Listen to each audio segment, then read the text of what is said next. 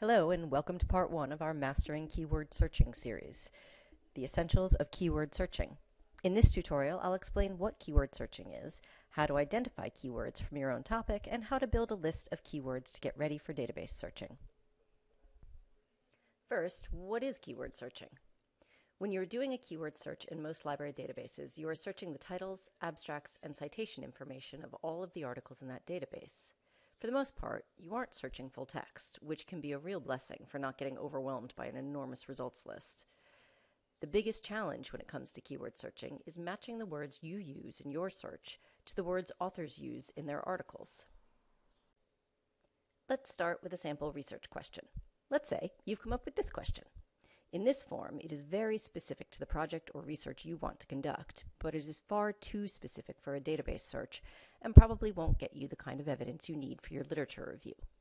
We want to use language that will help us find all of the articles that are related to this, so we need to broaden the ideas a bit. So here's a broader question. For this topic, we'd certainly want to see articles about Ballant groups, but we may also want to see those that are about other forms of peer support. Similarly, we broaden from physical therapists to health professionals, because chances are that if an intervention works for nurses, physicians, etc., it may also work for physical therapists, and there is a lot more research done about physicians and nurses than there is about physical therapists. Now let's identify the key terms from our question. You can see them highlighted here. But how do you know which terms are your key terms? Think about the articles you want to find. Your key terms are the ideas that have to show up in those articles to make them relevant. So you want to choose enough terms, but not so many that it is unlikely you'll find articles with all of them. Of course, if that happens, you can always adjust your search, and I'll talk more about that in the video about revising your search. Okay, so once we identify the key terms, the next step is to start using those terms to create a search strategy. We in the library have found that tables work really well in helping us think through the words we want to use in our search, as well as keeping those words organized. And what we'll do is start to brainstorm synonyms or alternative terms. You might be asking yourself, but why can't we just use the terms we have and get to the searching already? And you certainly could, but your search won't be as good without this brainstorming. If you remember at the beginning of this video, I said the biggest challenge when it comes to keyword searching is matching the words you use in your search to the words authors use in their articles. The words that authors use can have a lot of variation, and we need to account for that. For example, health professional.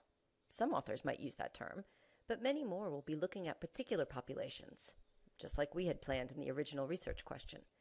So, if we want articles about other health professions, we need to name those professions in our search. Physical therapists, nurses, physicians, occupational therapists, physician assistants, speech-language pathologists, genetic counselors, etc.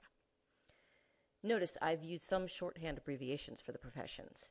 Here, in my own notes, that's fine, but do remember you'll need to type out the entire phrase when we translate these terms over to the databases. Okay, now we need to do that same brainstorming for the other terms as well. One of the things I like about this process is that it can help you think about what fits and what doesn't. For example, are compassion fatigue and burnout similar enough for our topic? Is occupational stress too broad? Often you won't know the answers to these questions until you've run some searches. Speaking of which, you may also not know all the alternative terminology until you've run some searches, but I'll talk more about that in the Refining Your Search video as well.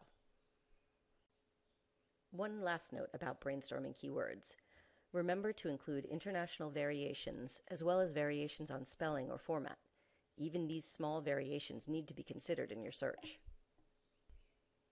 And finally, the other reason I like using a table like this is because it helps me organize my search as well and identify where my ands and ors should be.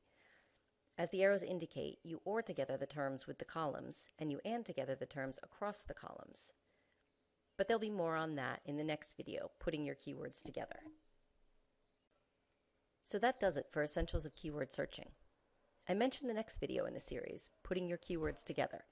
It will teach you about AND and OR, as well as several other tricks for successful database searching. See you there.